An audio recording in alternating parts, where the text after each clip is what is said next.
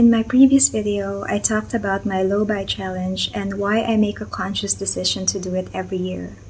As I have mentioned, I like to live my life intentionally and to purchase only things that add value and meaning to my life. Some people ask me if I feel deprived, not buying what I want. But the truth is that one only feels deprived if there is no contentment in his or her life. So in my case, no, I don't feel deprived at all because I have all my basic needs covered and I'm content with what I have. I also feel happy and I don't feel that there is a void that needs to be filled by non-essential things.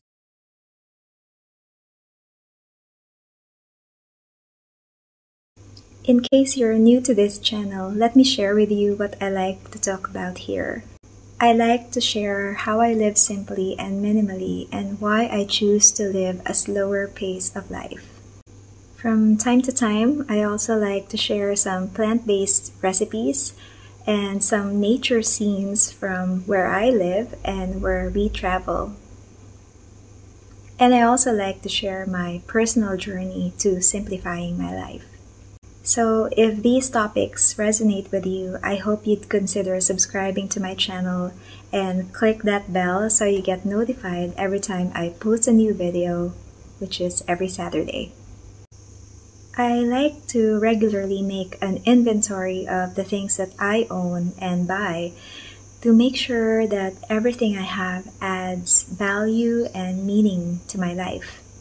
I also want to make sure that they're safe for my health, the environment, and that they fit my budget. A couple of months ago, I shared 7 things that I stopped buying, and that list has been growing. That's why I decided to make a part 2 of that video by sharing 15 more things that I stopped buying.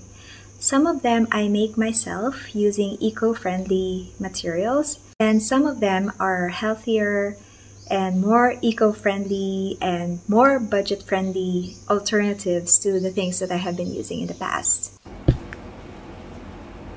This all-natural and homemade hand soap is made up of only 3 ingredients: liquid Castile soap with tea tree oil, fractionated coconut oil, water, and optional is lavender essential oil.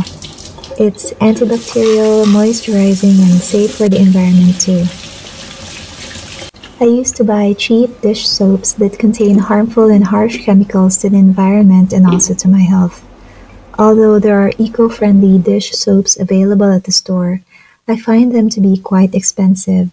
So I made my own dish soap using only 3 ingredients. I prefer to use Castile soap with tea tree oil because of its antibacterial properties. Plus, this one I use in particular contains biodegradable, all-natural, and cruelty-free ingredients, so I feel good about using it. Quick, simple, and effective natural all-purpose cleaner that I make only uses 3 ingredients: white vinegar, lemon rind, and water. It's effective in removing hard water stains while disinfecting at the same time. I use it on the countertop and floor tiles to keep them clean naturally. A bottle of Castile soap goes a long way. I also use it to make body wash such as this one, which is moisturizing and antibacterial at the same time. I use coconut oil because it's widely available and cheaper here in Thailand. But if you use it to make this body wash, be sure to use fractionated coconut oil so it won't clog up your drain. I stopped buying flour at the store and have been making it myself using rolled oats. A 400-gram bag of rolled oats costs $1.50 and I use it to make cakes. And speaking of cakes, I have also been making them myself using very simple and natural ingredients. I make granola using 5 ingredients: rolled oats, 3 tablespoons of cocoa powder, coconut oil, and coconut nectar syrup. I just need to add milk to it. And speaking of milk, I also make soy milk or oat milk instead of buying them at the store. They're cheaper to make and quick and easy. I can also make them fresh from my recipes, such as matcha latte, breakfast granola, or other recipes. A 400-gram bottle of mango jam that I make only requires 2 large ripe mangoes, an apple, and lemon juice, and it's super easy and I don't have to add more sugar.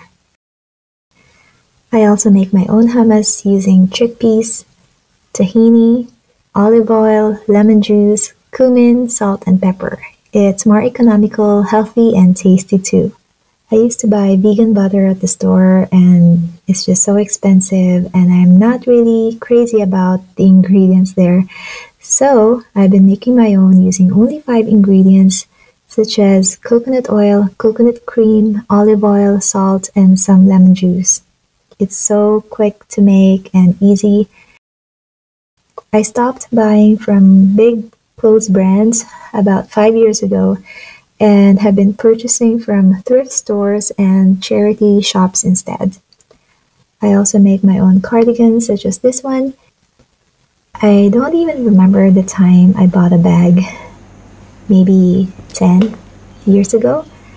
But ever since I learned how to crochet, I have been making my own bags such as this purse and shoulder bag that also serves as a shopping bag. I like to make my own gifts for loved ones such as a sweater for my partner, a hat for my son, and several other crocheted items and hand-painted cards for my family and friends. I've been using fractionated coconut oil for my skin as a natural moisturizer, and for acne and for occasional acne treatment, I use bentonite clay. I believe that we all have a moral responsibility towards the planet and other creatures that we share this world with. I am not perfect, and there are still so many areas in my life that are a work in progress. But I enjoy sharing with you what I've been doing, what's working for me, and why I do the things I do. And in that same note, let me share with you this beautiful passage from Thich Nhat Hanh, which continuously inspire me to care for the planet in every little way that I can.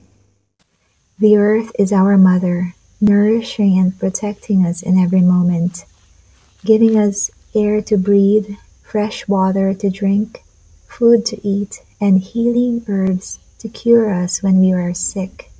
When you realize the earth is so much more than simply your environment, you'll be moved to protect her in the same way as you would yourself. This is the kind of awareness, the kind of awakening that we need. And the future of the planet depends on whether we're able to cultivate this insight or not. The earth and all species on earth are in real danger.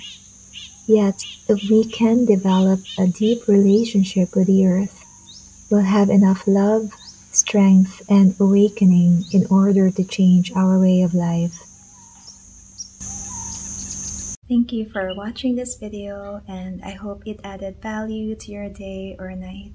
And I'll see you again next Saturday.